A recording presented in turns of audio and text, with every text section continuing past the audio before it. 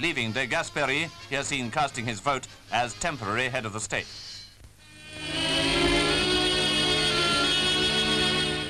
Here from New Delhi are ominous pictures of what may well be the beginning of one of the most tragic periods in Indian history. These are some of the 5,000 men, women and children who have just trekked 1,000 miles from the south in search of food.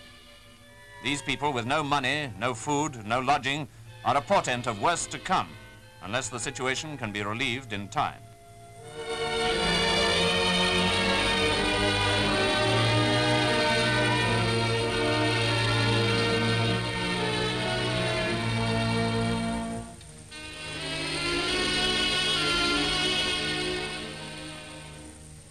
They camp in the streets, hoping that food and greater security may finally come their way, but at the moment, the outlook is grim.